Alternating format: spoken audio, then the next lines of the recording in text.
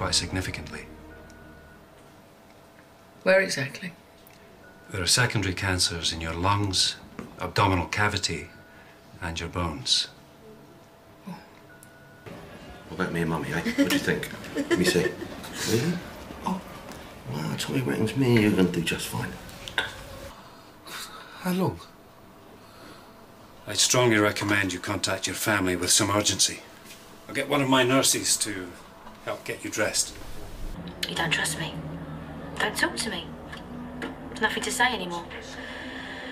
And if he could figure out a way of giving me the boot without hurting anyone, he'd be on it like a shot. But she's really got to you, hasn't she? That's all we got left, all right? And you... I don't want you anywhere near her, all right? Do you hear me? You can't tell me what to do. I pity that, Michael, you know that. Because there's nothing in there, is there?